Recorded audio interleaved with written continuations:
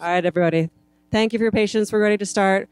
I'm Jill Orhan with the Red Team Village. I just want to say welcome to our inaugural year. We're so happy to see so many of your faces here. Without any further ado, please let me introduce Joe Gray and also Adrian Sanabria here to talk with you about the Red Team Framework. Woo!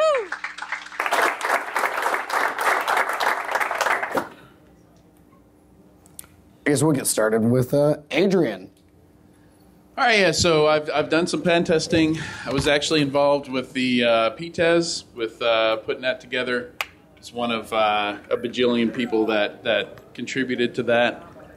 And part of the reason we're here is we never really finished that work. Like, we had a lot of ideas that never got implemented. It was one of those things where when you've got so many people involved with it, like, once that momentum goes away, it just everybody moves on with their life and does different things, and there was still a lot of work to do there. And also, worked on the Defender side and studied the industry. So I've really seen this industry and the job from all angles at this point. So about me, I'm a senior security architect. 2017 DerbyCon Social Engineering Capture the Flag winner. Member of the Password Inspection Agency CTF team, third place last year and this year at NOLACon. Second place this year besides Atlanta. Currently under contract to write a social engineering and OSINT book with No Starch Press, tentatively titled Securing the Human Element. So we have all these frameworks. Why do we create a new framework? Well, I mean, why would you create a new framework? Yeah, I think the key for me is that a lot of stuff isn't working the way it should be working. It's the way we do a pen test. We hand off the results and we don't really talk to the client after that. Maybe we do a 30-minute chat with them just to make sure everything went okay. But I'd say 9 times out of 10 they haven't read the report before we've done that, and there's really no improvement cycle with pen testing. And what we've seen happen over the years is that it ends up being the pen tester having a good time with the customer's vulnerabilities, and which led me to come up with the term vulnerbating. But I've actually seen pen testers request to extend the pen test just so they could get an exploit working. There's zero value for the customer in doing that. Good enough. Yes, maybe somebody better than me could exploit it. Move on. But I think that lack of focus is part of the reason that we're doing this.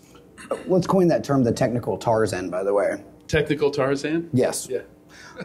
So with this, we're going to use a few terms: red team, purple team, blue team, pen testing, vulnerability assessment, web app testing.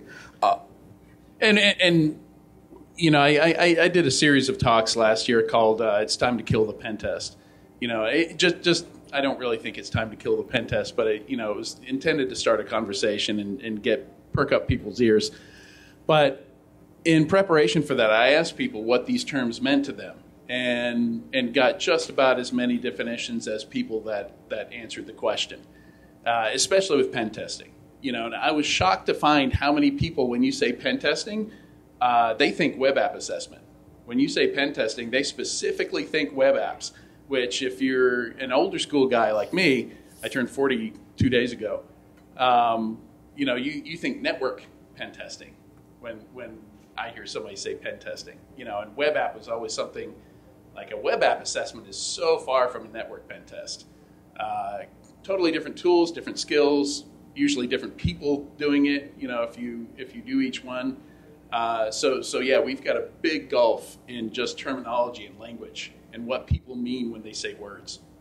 Absolutely. And, in this industry, especially with people giving talks, and I'm not going to hate on other speakers, but, oftentimes we run into people who, I'm a red teamer, but all they do is consecutive pen test, consecutive vulnerability assessment. They are using offensive red techniques, but it's not true red teaming in terms of it is more domain admin oriented and less objective oriented. So let's get into what's wrong with this dichotomy. Yeah, and what he just said, I mean, that's a good point there. You know, I had one client that was just so frustrated. They had gone with 3 different very well-known pen testing companies and said, please hack our Linux stuff. Nobody goes after our Linux stuff. They just go after DA. They go after the Windows stuff. And they're just so frustrated. They couldn't get anybody to go after it, you know, because in the pen tester's mind or red teamer's mind, like it's a win-lose situation. You know, they want to win. It's like playing a CTF. You know, you go after what gets you the most points. But in reality, you know, the customer wants something, you know, fairly, you know, I mean, yeah, if it's objective-based and it's easier to go through Windows to get to the goal, sure. You know, but when the client says, forget about the Windows stuff, go after Linux, and you still go after DA, that's a problem. Just for my curiosity, who in here is a pen tester or does some kind of pen test, something that falls under that blanket? And defenders? Okay. And what else do we have in the room? Just trying to get an idea of like what Compliance. Compliance. Okay. Sorry, man. Hey, I mean, security is a spectator sport sometimes. We didn't intend to out you. I say that because my day job is actually a compliance job too, so. Okay, cool. No, that's a good balance though. That was like 60-40 pen testers. Absolutely. And I would just venture to say there's a lot of the reason behind that is there's no Mimi cats for Linux. Yeah. I mean, somebody should like make Mimi dogs or Mimi penguins. So I don't know if you can see this from the back of the room, but generally, you know, part of the reason I put together that talk, Time to Kill the Pen Test, last year is I felt that the design was fairly flawed. Not only is it not an indicator of an organization's risk, you know, because, I mean, they're especially a large bank or something like that, it's just best effort. You know, you got 20 hours, 60 hours, 80 hours to do the pen test. There's stuff you're never going to touch. There's stuff you're not going to get to. I mean, just to interject, you can't get an understanding of the environment to actually make the informed decisions that a well-informed, executed adversary would do, because depending on which industry report you trust, you're going to have a dwell time of 3 months to 7 years. So you're not going to find out enough in 40 hours to be able to do anything of that magnitude. Or the flip side of that is you have a better understanding after 20 hours on the network than the people that are running it, well, which is a different issue. And not because they don't spend time with it, because they don't look at it from the perspective that you do. You know, they've never run Nmap on their own network, so you know you're finding stuff that's just never occurred to them to look for. Also, it doesn't simulate adversaries. You know, how often do we launch ransomware, simulated ransomware, during a pen test? That's what's actually hitting people. You know, or sending BEC emails. You know, trying to convince them to move money from one account to another. We're not actually using the attacks that are impacting people when we do a pen test. Instead, like, pen test has become its own kind of isolated thing in Red Team, where, you know, we use the social engineering toolkit because it's there. You know, it's good, it works, you know, but we're not approaching it from a standpoint of, okay, what would the bad guys actually do? Sometimes because those tools don't exist, or it's just not easily feasible to do that during an assessment, like running ransomware, which I think we actually absolutely should do. Yeah, I love that an NCC group client actually asked for them to make a neutered version of WannaCry and run it in their environment. Like, I think that's something that everybody should be doing because it's what's hitting them. Absolutely. I mean, you can easily, in various languages, web-based like JavaScript or even a compiled language, execute functions that would actually copy the file and attempt to encrypt it. Because, let's be real, you don't need domain admin to wreak havoc. Can you send an email to yourself? Can you send an email with an attachment to yourself? Can you install something? Or, you know, can you encrypt a file? Can you change a file's permissions? Those are all things that could be far more devastating than DA. If I can get to your crown jewels and email them to myself, who cares if I'm DA? I've got everything I want. I'm going to cripple your business. And the other thing we have to understand about red teaming pen testing is that as a business, logistics play a part. If the guy who's really good at A, B, and C isn't available because he's doing another engagement somewhere else, you might get the junior pen tester. You might get somebody who's less experienced. Or you might have somebody doing a web app test for the first time. They're not going to tell the client that, but that's who's available. There's a calendar. Everybody else was busy. You're getting one person in their particular skill set. So consistency is super difficult with this kind of thing when you have one or two people doing the assessment. And it tries to prove and disprove. What do I mean by persistent negative here? So it's the idea that you could do perfect on a pen test. Pen tester comes in, doesn't find anything, you're fully patched, and you can still get popped tomorrow. That organization can still have a breach tomorrow because this assessment's never gonna cover 100% of things. So it creates this false sense of accomplishment or security. And just to summarize the last two bullets, it's inefficient. Back to Adrian's point, you're only going to see a small segment of what could be done. You may be focusing on web app when someone's coming through and you've got RDP open. Or you don't implement training and someone paid me and I'm phishing everybody or calling people, something to that effect. It's not efficient, but at the same time, it doesn't make money for companies to admit that they are not the end-all be-all. For the first time I went to the vendor floor of Black Hat this year, and it was all advanced, persistent, blockchain-enabled, AI, ML, military-grade, super Wimodyne, synergistic, garbage. So, there's no money in admitting that you need a relationship with a feedback loop such as like OODA that can actually take something like this into account, look at true business objectives, things that could impact your business, and actually confront the problem head on. Because it's kind of like one of my complaints with like the medical industry. We're all about symptom management. Here, take these pills. You're good. But the side effect of that pill is going to make you come back 3 months later. Oh, you need this, you need this. And it's symptom management. It's not trying to find a cure for the problem. Yeah, and root cause, that's definitely, and some, so I would like to say I've seen huge improvements in pen tests over the last 5 to 8 years. You do see a lot more reports getting into the root cause of issues, which is often in people and processes. Whereas, the traditional pen test report would just say missing this patch, had that vulnerability, and the customer ends up fixing the symptoms of the problem rather than, why was that patch not installed in a timely manner in the first place? Why were those vulnerabilities present and not discovered? So one of the things the company I started experimenting with this a lot. It doesn't exist anymore since been acquired and stuff. Long story. But we said, so speaking of inefficiency, that, 2 parts of a pen test that just don't have a lot of value for the customer. Running some kind of vulnerability scanner, or whatever tools you run to gather the data in the first place to figure out what you're going to go after. That's a huge chunk of time that you're charging the customer for. And then on the back end of that, writing the report, another huge chunk of time. So you got this little bit in the middle that's actually doing the pen test. And in some cases, I've seen that's as little as 2 to 4 hours of actual work on a 20 to 40 hour engagement that you can actually call pen testing. So I started thinking, how can we expand that? How can we get rid of these 2 inefficient bits on the front end and on the back end?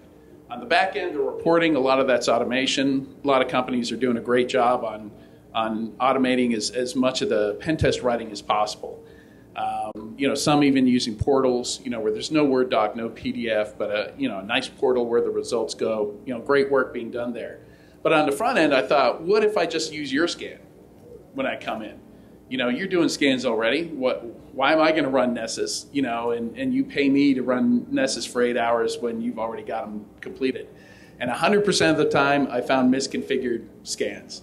And I'm like, well, there's part of the problem right there. I found in one case they were scanning all their web servers, and somehow in how they copied and pasted the domain names into it, M was missing from .com on all but one of them. So they were getting just enough results that they thought the scan was working, but didn't notice that 13 out of the 14 websites weren't getting scanned at all because of a typo. I would say there's a business in Colombia that's probably mad about that too. Yeah, business in Colombia, yeah, .co. But yeah, that's huge. Like, why aren't we checking to make sure that they're running a scanner correctly in the first place? We're going to come in and do a red team. It's like kicking a baby in the face to teach it martial arts. Like, it's pointless. That's not how you learned? So basically, in that, let's look at the contrast of pen testing versus red teaming. So the ponage-based part of a pen test, that's that whole technical Tarzan mentality of users are stupid, I'm super elite, I'm going to come in, I'm going to bulldoze you, and I'm going to give you a report, and you're going to enjoy it. And that's about it. Pen tests largely, as of late, have become a tool for compliance. The second that PCI mandated that pen tests are required, then vendors started salivating, and it's like, how do we commercialize this? So as a byproduct, I mean, you can go out there and find companies that are going to give you excellent, in-depth, thorough pen tests. You're also going to find what John Strand refers to as the pen test puppy mills. And ultimately... It's a cash cow, why not? Well, exactly. So that's one of the big problems in changing the industry is you know, people are going to buy it regardless of how good you make it. So, you know, there's some of that why bother element to it. Absolutely. And I coined a term in that last bullet, the digital melatonin, to help management sleep better at night. We've had a pen test. We've had some really good hackers come in and try to get in. We stopped them in their tracks. Meanwhile, they're missing the APT unit coming in via their exposed RDP because that port was not within scope in their statement of work. So with the red team, you're looking at a specific actor or a technique or an IOC based on something, and it's based on an objective. Something like, I want to see how long it takes my SOC to detect someone coming into our enterprise from the web side, pivoting into finance. That is an objective you can measure with a red team engagement.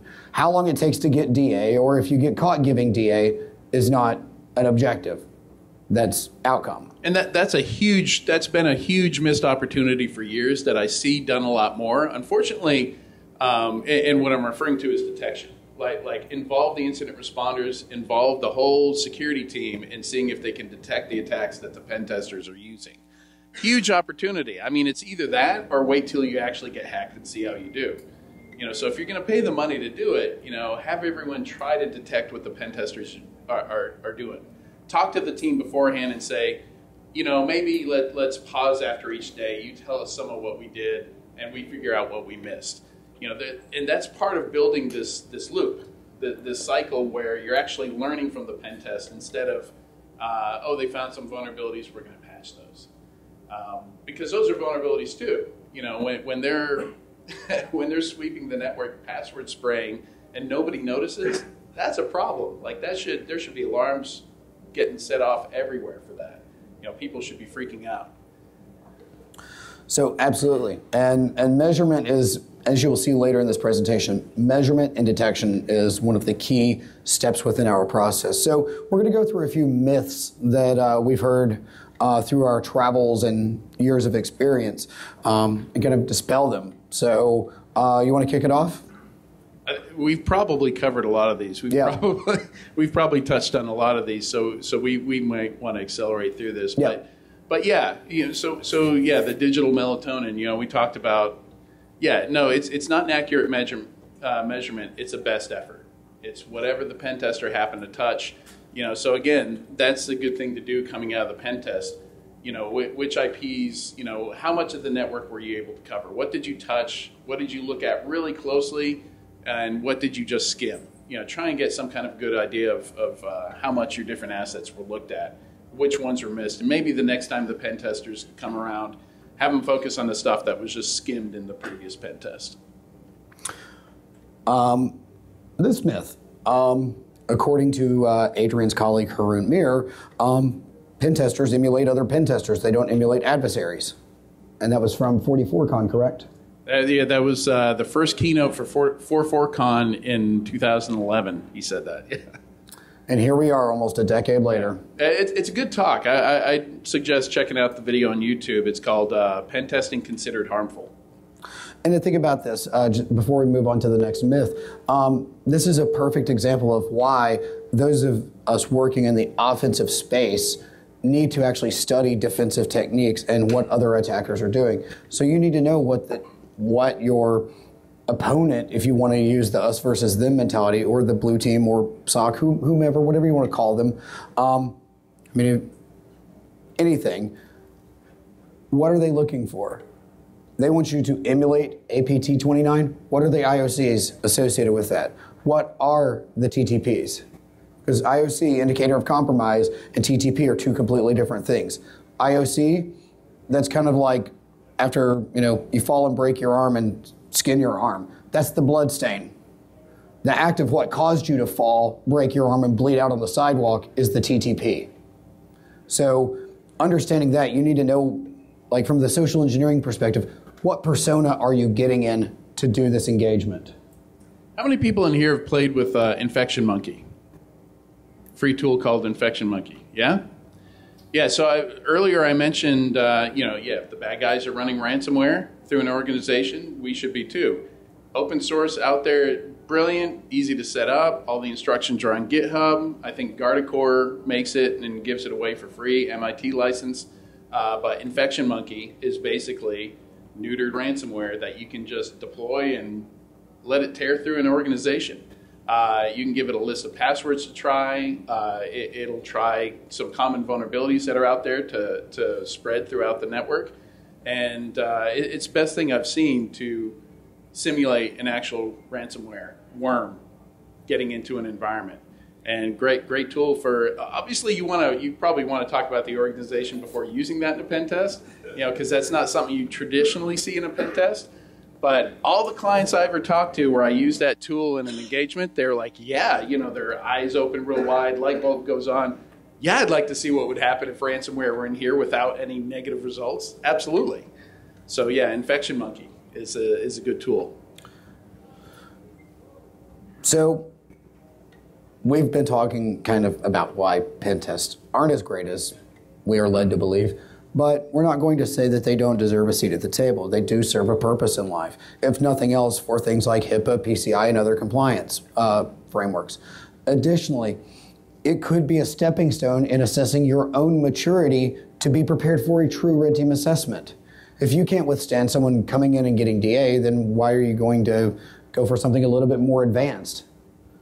So again, red teaming, pen testing, similar disciplines, not the same. You could say red methods. I really like this one though.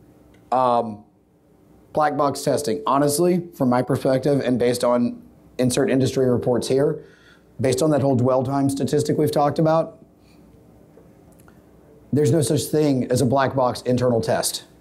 They've got time to look around. They're able to check configurations, get PCAPs, maybe even log into your SIM, look at your diagrams. They're understanding what's going on. The only thing you should be considering in this perspective as a black box test, and maybe even not even a black box, probably gray box, would be your perimeter. Yeah, and I think it's important to explore options and present options to, for the pen test team and for the buyers. Understand why they're having it. Like, do they want to scare the crap out of management so that they get budget for something? That's still a thing these days, unfortunately. Unfortunately, I call it the oh shit moment. Getting to that point where key stakeholders believe that, yeah, there really are problems. Because there's still this feeling of, well, nothing bad has happened yet, so whatever I'm spending on security right now is fine. But yeah, for a lot of pen tests, that's still the purpose of why they're having it, is to try and convince management that yes, there is a problem, yes, there are things we have to fix. We need more tools, we need more people, and hopefully the pen test will help us accomplish that goal. So if that's their goal, then fine. Work with the client to help them achieve that goal, as quickly and efficiently as possible. I actually put together a different kind of assessment I called a breach impact assessment. And I actually designed to do it for free as kind of a loss leader, just to show people that they have gaps in detection. But we'd run a bunch of automated tests that would simulate a post-breach activity or post-intrusion activity, lateral movement, exfiltration, stuff like that. A lot of that stuff can be totally automated. You can just sit down with them in a conference room, explain what you're doing. We'd go through each of 13 tests. Okay, now what I'm doing is I'm pulling in zero-day malware off the web. So if you have anything looking at the wire for that kind of stuff, this is a test of that. Or I'm exfiltrating data out in clear text. If you have any kind of DLP, it should get that. And we had a bunch of gimmies in there, like just grabbing iCar off the internet. Like somebody should get some kind of alert. Hitting the kill switch for WannaCry. Your MSSP should get an alert.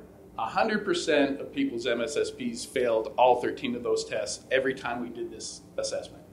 And it was very effective having everyone sitting in the same conference room. They're looking at their phones, waiting for it to blow up.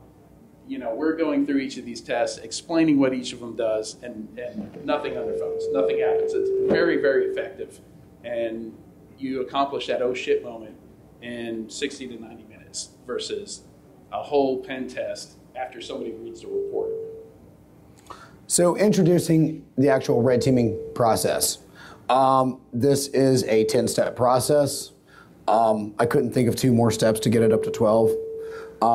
Honestly, we could actually go down to 8 because retesting and purple teaming would actually be optional.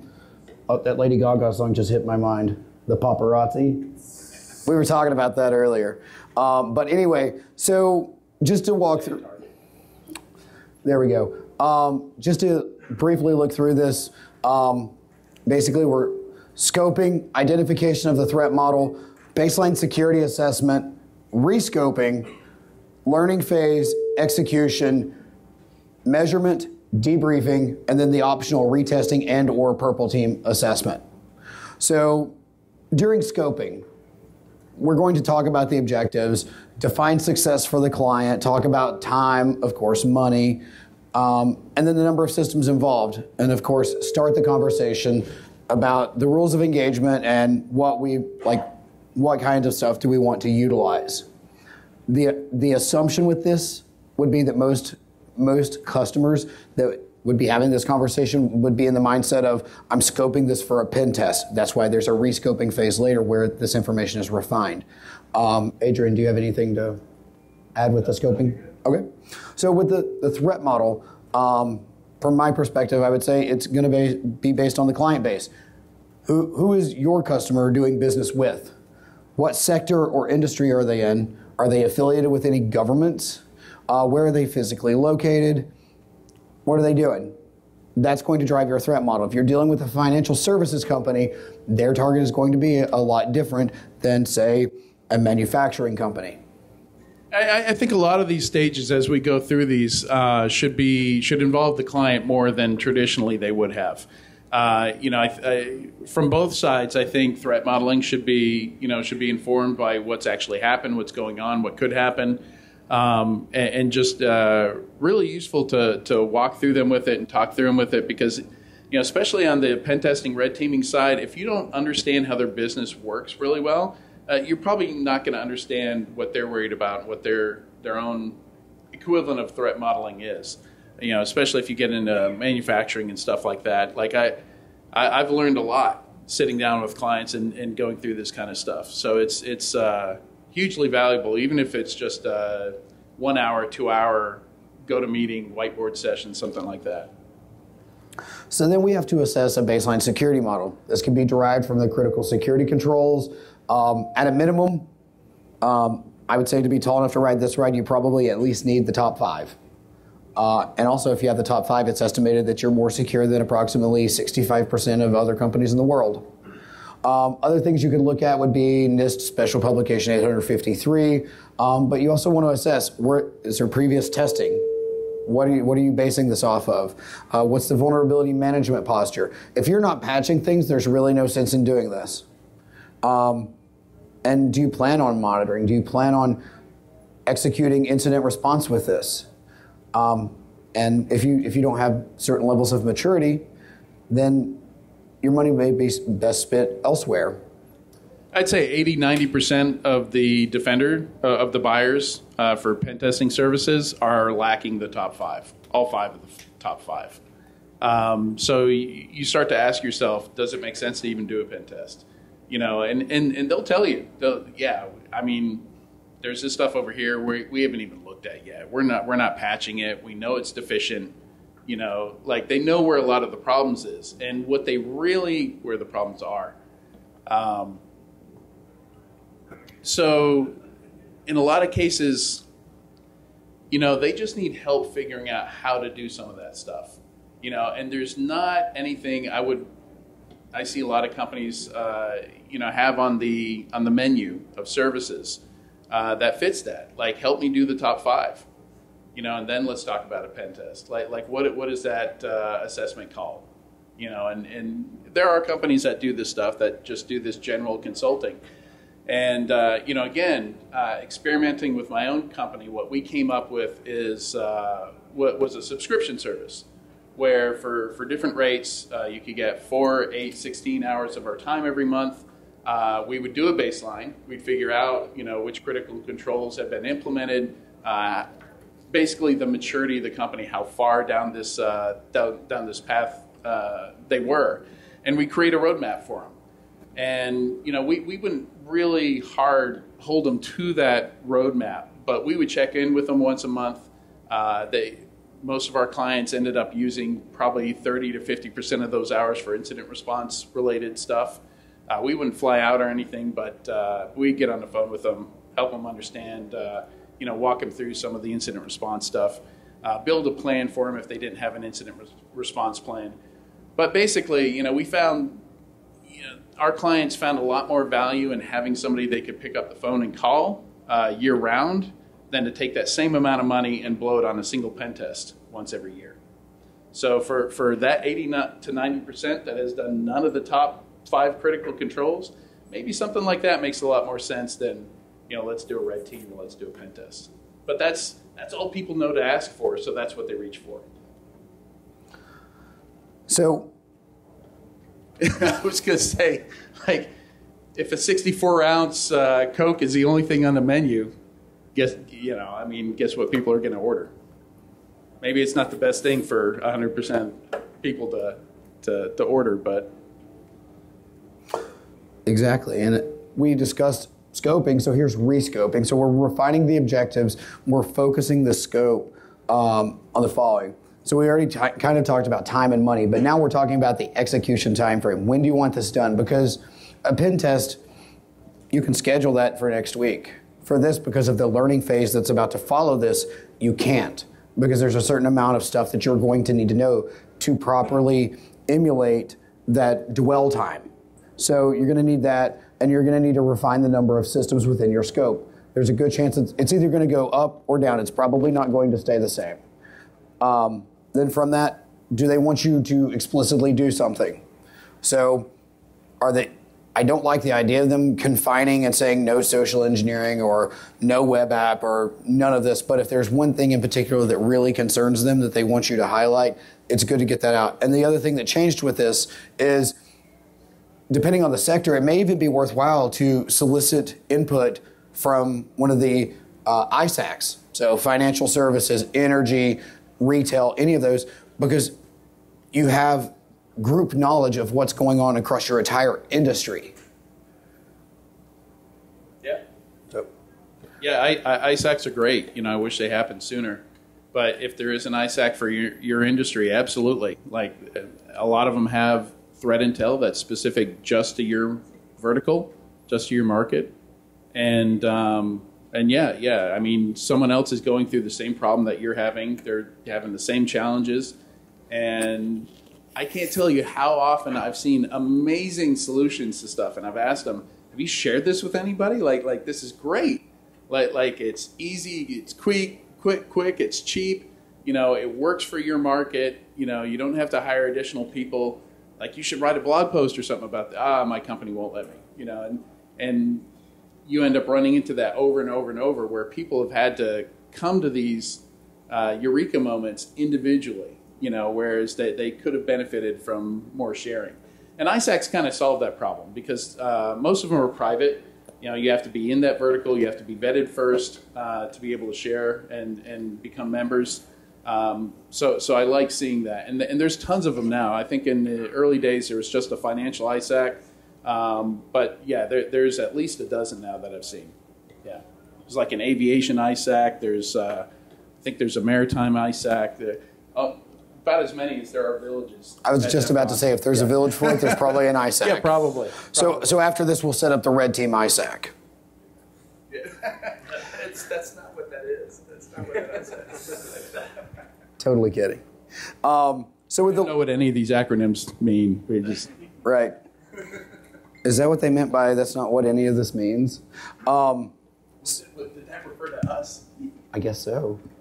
So with the learning phase, like I said earlier, depending on which industry report, there's going to be dwell time. So there's ways you could do this.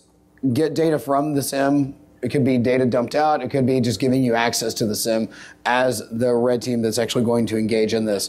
That way you can understand what's considered normal. Because honestly, depending on how detectable you're trying to be, you need some concept of normalcy for your target organization.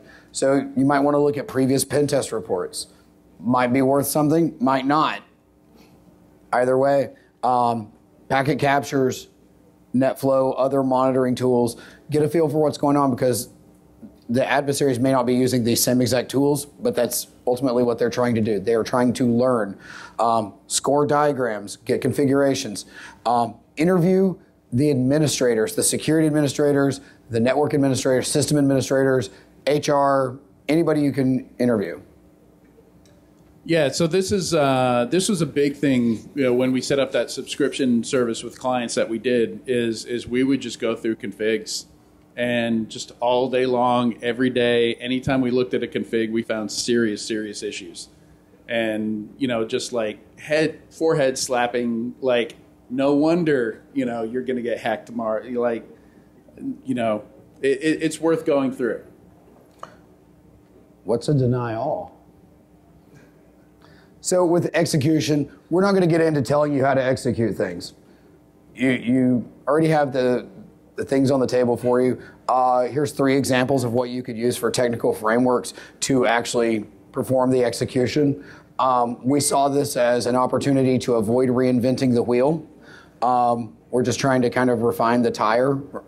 Yeah, the tire of the car itself to help it go a little bit more smoothly, maybe the shock absorber.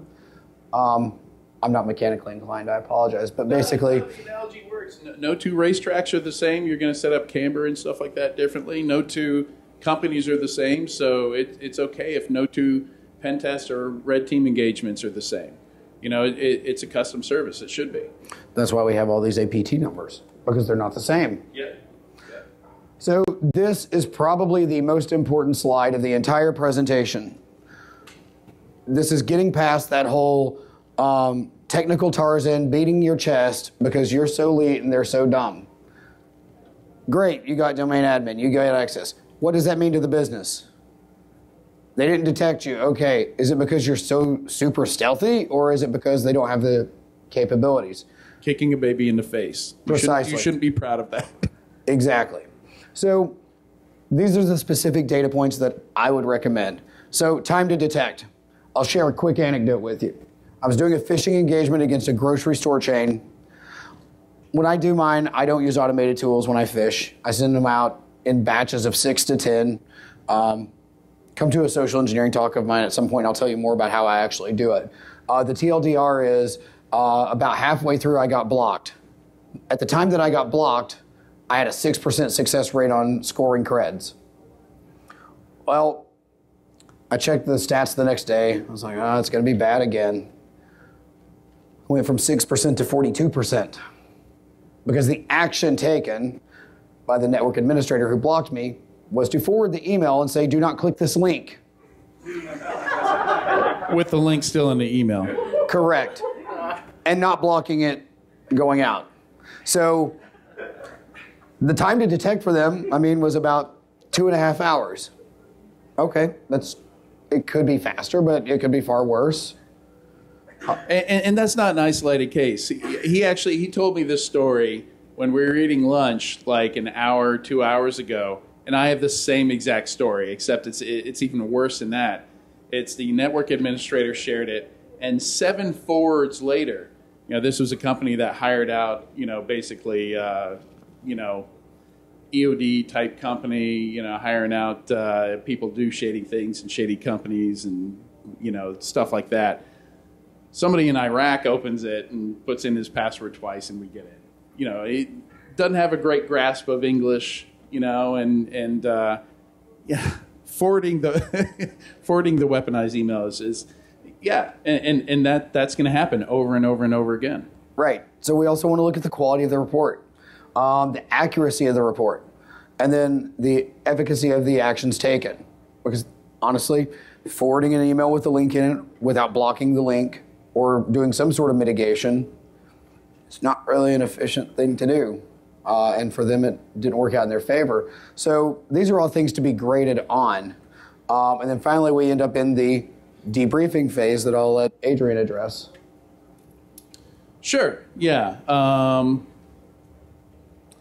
And I mean, the thing to remember here is a lot of this should get covered along the way. I think there should be more touch points. We talked about doing the threat mapping with them. Some customers at the end of each day, they might want a debriefing. That's not a bad idea. Things are going to phase in the pen tester's mind as well. But definitely, this is the most important part. And honestly, when I was, for all my years of pen testing, this is the part most often skipped. I would often run into clients at conferences and things like that and say, oh, hey, how are things going? How's it, what happened after we dropped off the report? We haven't even opened it yet. This is 6 months later. They, other things going on. You handed them a 64-page report. Of course they haven't opened it. It's a 64-page report. Like half of that are screenshots. You got to make it consumable. You got to make it actionable. And a lot of that, I think getting into the detection stuff helps a lot. Like, how could you have caught us? Like, what's the obvious things that you could have done that would have busted us along the way?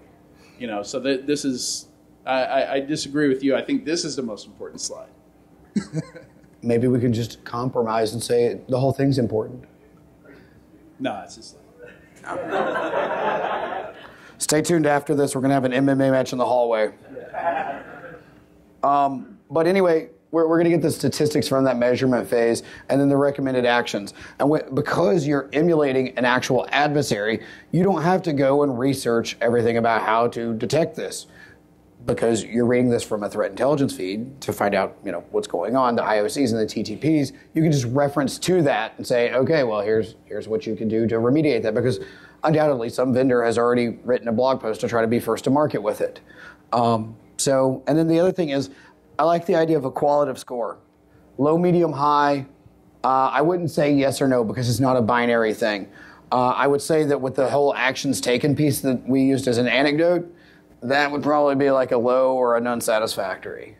But there's no sense in trying to establish an actual numeric value to it. Stay very qualitative in nature. So high, medium, low, severe, critical, whatever term. You could go with the traffic light protocol version. Red, green, yellow, blue, whatever. And then here come the optional steps as well. So you can let them retrain, adjust, and retry.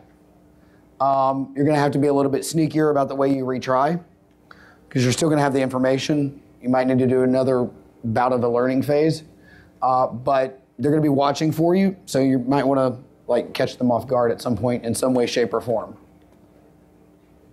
Yeah, so I'm going to disagree a little bit on that last slide with the qualitative stuff. So with the breach impact report that we did, it wasn't comprehensive, but these 13 specific tests that we would do that simulated attacker actions that they should be detecting, we tell them how many, each of them was pass-fail. Either you saw it or you didn't. And they're all things that you should have seen. Does that cover everything? No. But these are, all 13 of these tests are common things that you should be able to see, that you are going to see from adversaries. And that's one of the core problems. You know, we probably should have mentioned up front with pen testing, is it's very, very focused on the preventative and not the detective. And that kind of shifts the mindset to just spending money, time, and effort on that preventative layer. But then once somebody gets in, you haven't trained that at all. You haven't tested for that at all, and you're not prepared for that at all. So that's why, you know, in my opinion, you know, so many of the public breaches we see are handled so badly. They haven't thought about PR, crisis communications, how to talk about it, how to respond to it, you know, and the initial reactions, you know, are generally the wrong things to do. Try and hide it, pretend that it didn't happen, that kind of stuff, and it just exacerbates the problem. So, yeah, you know, you got to think about it. Some of the stuff I think you can score, but you know, if it's something that's more subjective, you know, like how well do you patch? You know, that's never going to be pass-fail. You're always going to miss patches. You know, I think what gets important is how do you handle when a patch is missed? You know, do you have a plan for mitigations for that? And absolutely, you should be building to be able to defend an enterprise with unpatched stuff, because it's never going to be 100%. Which leads us to purple teaming, which basically would be a red team engagement that may have the red team and the blue team in communication with each other, or even in the same room. In the past with red team engagements, I talked to Joe Vest. He was the technical editor of Red Team Field Manual, and what him and his team did minutes before they were bought by Spectre is they would start and they would do something, and as they continued through their engagement, they would get louder and louder, creating noise. And then finally, if the client didn't recognize it, they would just play Thunderstruck through their speakers. I'm personally a fan of Rickrolling, and I was recently just introduced to the Klingon Rickroll. I like that even better. Because, you know, Rick Astley will loan you any of his Pixar movies but one. Yeah. Sorry. Go ahead. And another reason that we did the, you know, the subscription, the monthly subscription. You know, because, you know, imagine if you're only improving your security based on an annual pen test versus, you know, if you're sitting in the same room with somebody else and you've got these smaller constant iterations. So, I mean, I think ultimately we need the equivalent of what DevOps does for building applications and writing code, but for security. You know, if we're improving every week, a couple times a week, couple times a month, if the attacker and the defender are sitting in the same conference room, you know, and the moment the attacker gets some kind of success, the defender's learning from it and they're fixing it. And that actually happened with clients when we did that service. You know, we'd be going through configs and fixing it in real time with them on a you know, just sharing their screen on a GoToMeeting, something as simple and humble as that. Did a lot more than an annual pen test did for them. So here are some supporting frameworks. I mentioned them earlier. These are just links to them. The bottom one, if you can't see it very well, it's from OWASP. I'm sure we're going to share the slides, right? Absolutely. So when we put our Twitter handles up on that slide, just make sure you take note of it, because that's where it'll end up. My upcoming speaking engagements, I'll be at DefendCon in Seattle, Hacker Halted, which I have a coupon code for anyone who wants to come for free. You can do it. And then I'll be doing a talk and a 2-hour OSINT workshop at the Wild West Hackin' Fest. Only thing I have coming up right now is Virus Bulletin. Me and Haroon Mir are doing the closing keynote, and it's going to be kind of a takedown of shady marketing stuff. Ooh. Like awards that vendors buy, stuff like that. Sorry in advance for any pain that causes. So I'm offering my OSINT training through the OSINTion. I've got some upcoming training training opportunities. I'm going to do in person. Probably right before Derby, probably right before Hacker Halted. I'm trying to get to Dallas, Philly, and Boston this year. My format is it's a 1-day OSINT course followed by a 4-hour CTF targeting local businesses. And I don't mean like your local gas station. I'm talking like OSINT against nearby Fortune 500 companies or publicly traded companies that have enough of a surface that you can collect stuff. I got stuff coming online. Here's that coupon code to Hacker Halted if you want to come in for free. I like free stuff. The keynotes this year, we have Casey Ellis of Bug Crowd, Paul Asadorian from Security Weekly, Jenny Radcliffe from the United Kingdom. Other speakers include Jeff Mann, Ginsberg, myself, Marcel Lee. You didn't submit this year, right? Or did you? I don't remember. I did. It didn't get accepted. Oh, I'm so sorry. Oops. That must have been that meeting I missed. Awkward moment right here. I tell everybody to submit. CFP will open up for it again in probably I think February. The Recon NG training, I'm offering two-hour Recon NG sessions. It's the version 5.0, the new one. You'll need some API keys, so sign up sooner rather than later if you want to do it. Use those coupon codes. That'll get you in cheaper, and I'll get an email to you telling you which API keys you're going to need. The cool thing is I'm not going to tell you to pay for anything. The only optional API key that costs anything is Have I Been Pwned, and that's $3.50 a month. So any questions? Yes. So, what role do you feel white carding has in red team engagements? Like being given access to certain parts within a network to more efficiently use the time that you have during an assessment.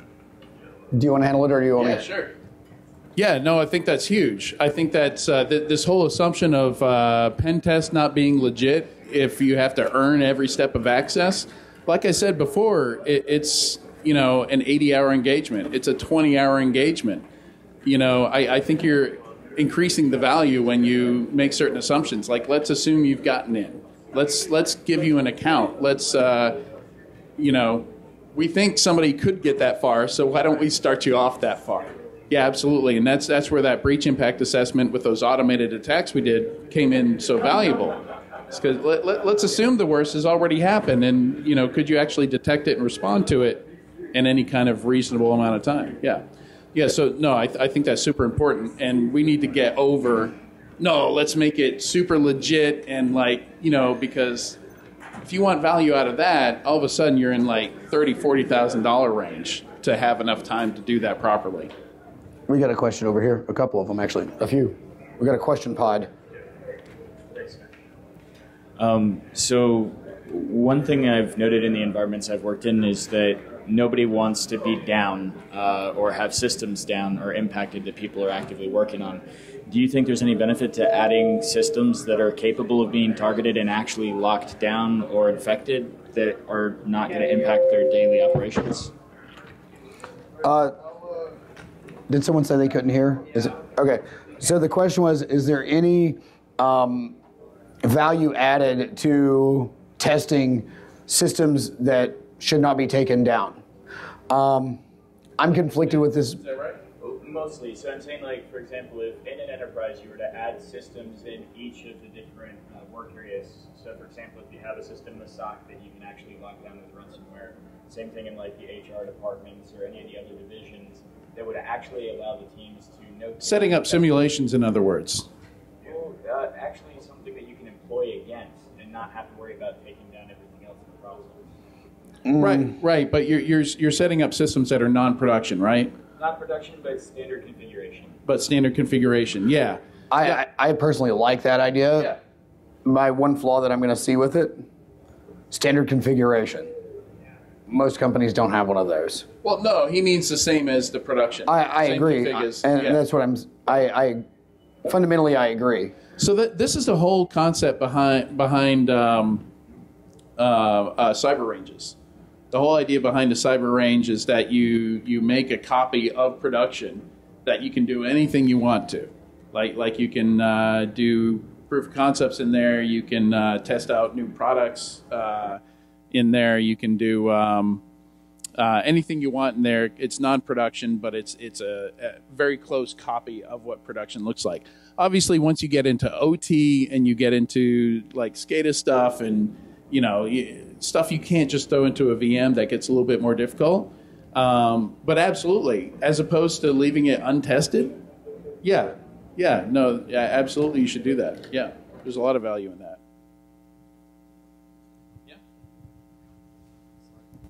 Actually, I really like the framework. Now, is there any reason why the framework shouldn't be applied to more than just red teaming, but include, for example, any customer's reaction to pen testing, compliance check, and whatever, Talking about expanding it? Yeah. Yeah. Because the whole feedback, right, is actually lacking. Yeah, I mean, forget the word red team, and there is a document that we're working on.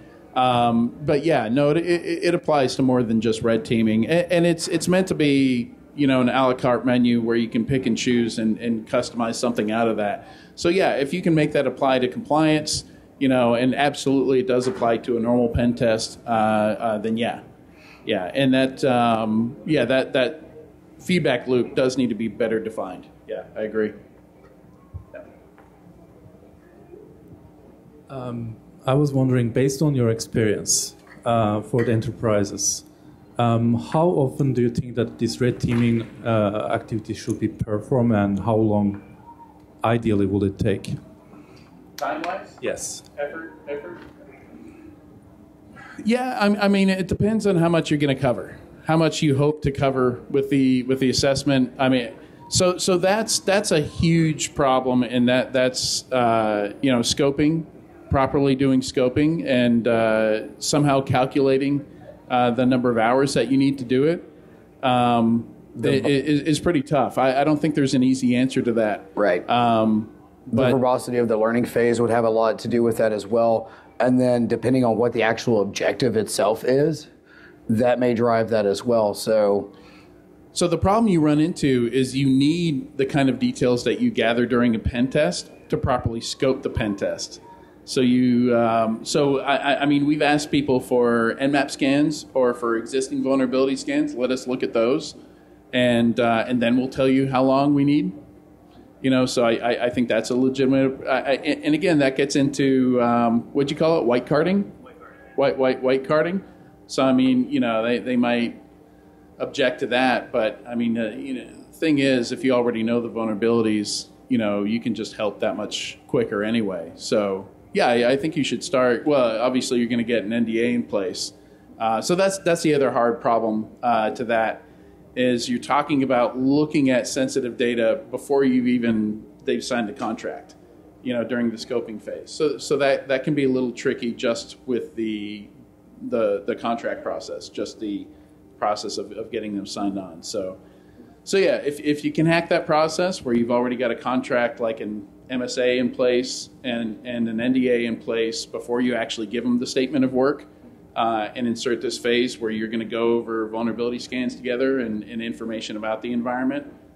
Maybe even do the threat mapping phase before you actually scope and sell the red team.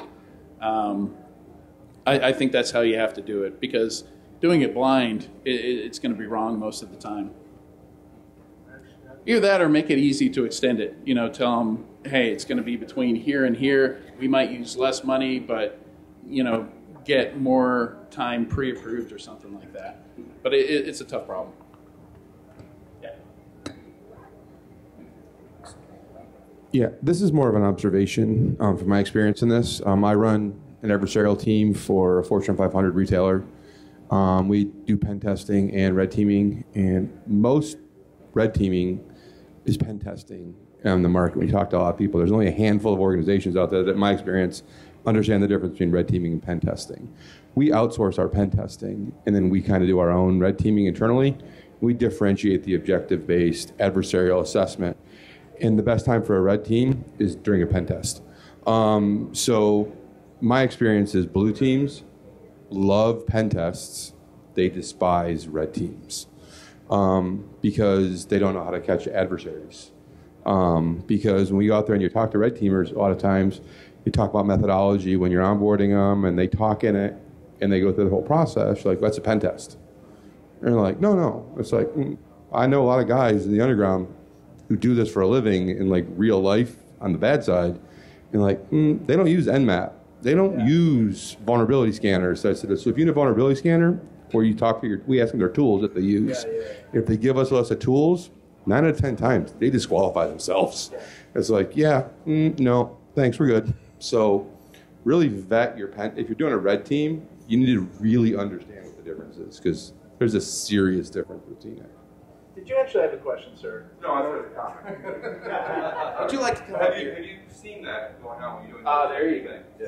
In your experience, do you see that? No, that's insightful. I think that's fantastic. I never I'm still best time to do a red team is during a pen test. Is still flying around my skull. I bet you get called a lot of good names by your blue team counterparts. Yeah. No, but it's I mean, and that goes to, if you go back to that 2011 talk by Haroon Mir, I mean, that's one of his major points is pen testers emulate pen testers, not adversaries.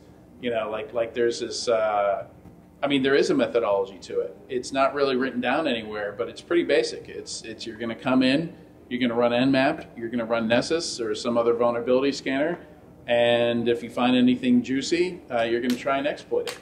And if Nessus didn't find it, your pen tester's not going to do it in a lot of cases because they're using that as their guide, which is a terrible, terrible guide. Like most of the stuff that has default creds, you'll never find, you know, like Nessus doesn't look for all those things. That's why you go look at the global asset inventory on Shodan.io. The good stuff I do find in Nmap and Nessus is just where it tells me a web server's open. Like way back in the day, I wrote a script that would take a screenshot of every web interface, web console that I would find. Then I go through that directory of screenshots and look for config consoles and stuff like that, and that I knew had default creds. You know, all those are going to show up as informational on your vulnerability scanner. Not with a 10, not with a 2, not with a 1, with a 0, with informational. So yeah, that's a really good point. Yeah, that's what I think. What's that? DR test and failover testing. Really kind of. Oh man, that's just mean. A DR, What do you do in the real an world? actual test of DR is punishing enough. I know, but you got to consider that if you're really. I like the way you think. That's what your goal is. That's the process. Any more questions? Yeah. Companies started to acquire breach and attack simulation tools. Yeah. Do you think Red Team can depend on these tools, or is it more of a blue team tool? Yes, I think partial answer. I think yes. Attack simulation tools are blue team tools, and I think they're huge for the industry.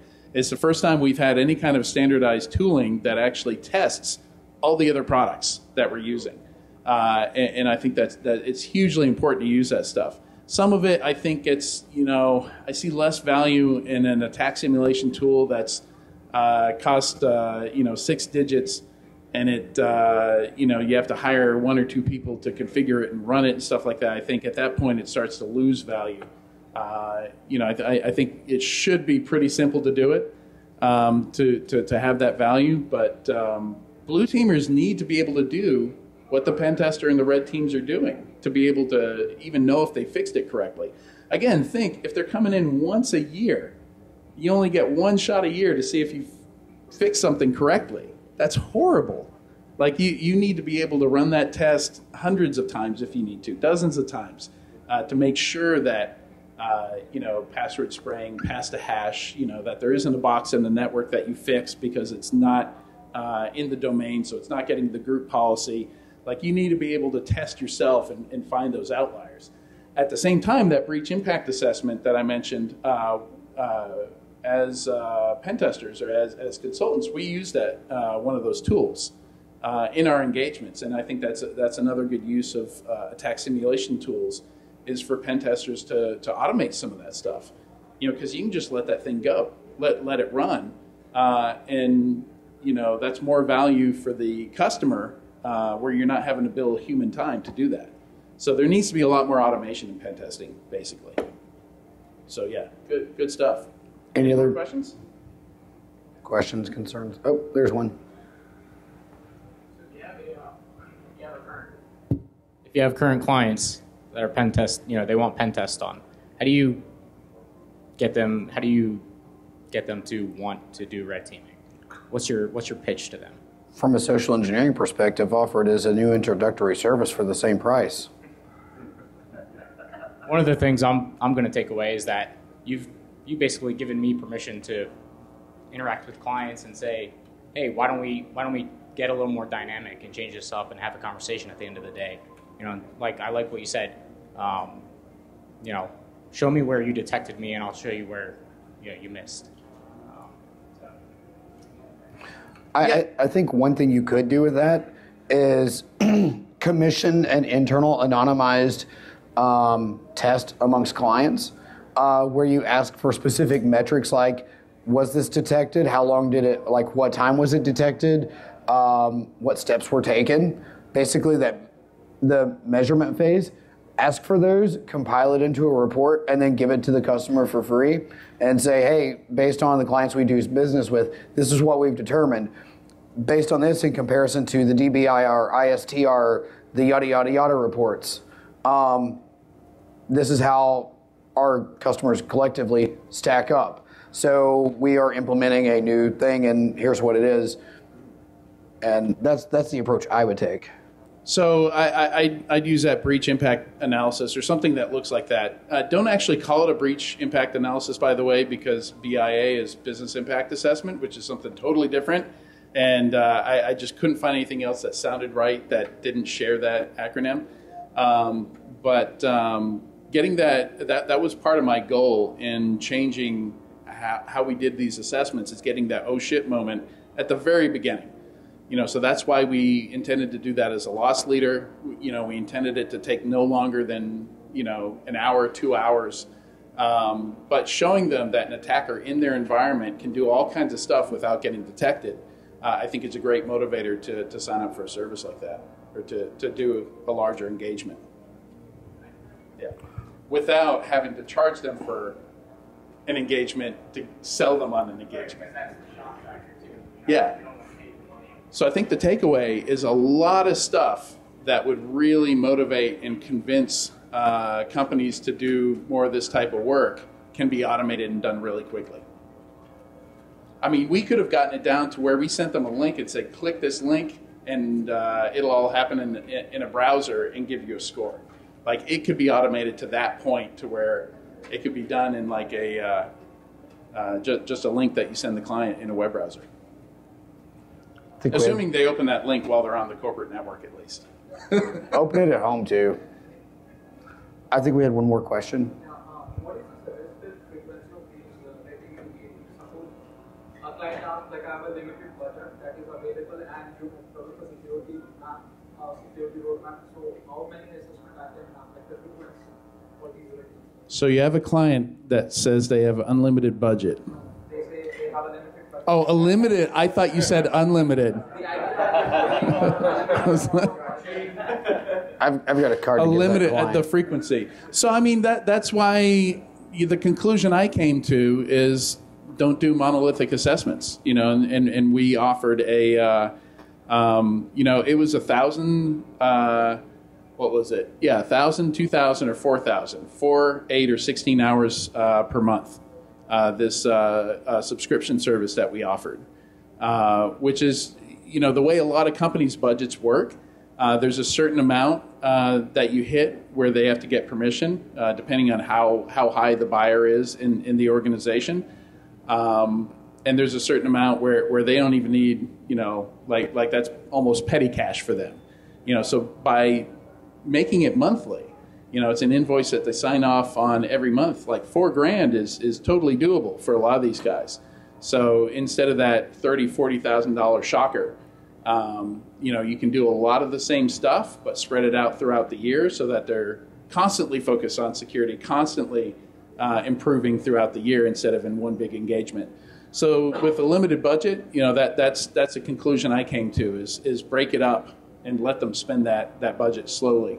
And they really do feel like they get a lot more value out of it. I would also consider the business model, customer base, and sector for that as well. So some industries are a little bit more sensitive than others, like finance. They may want it more frequently because they're attacked more frequently. If it's a large multinational organization, they may need it more frequently than some mom and pop place in Podunk, Montana. So, I mean, everything on the internet, in theory, is there's equal scrutiny put to it. But then when you start putting two to two together and you find out who it belongs to and what there is to gain from it, then things change. When you're working with them all year, I mean, you develop a much better relationship with them. People on your staff know their network as well, if not better, than their own people. You become truly that trusted partner that they turn to for stuff. So you end up getting more and more work out of that anyway. So win-win, I think, with that. We had nothing but positive results from that subscription service. Yeah.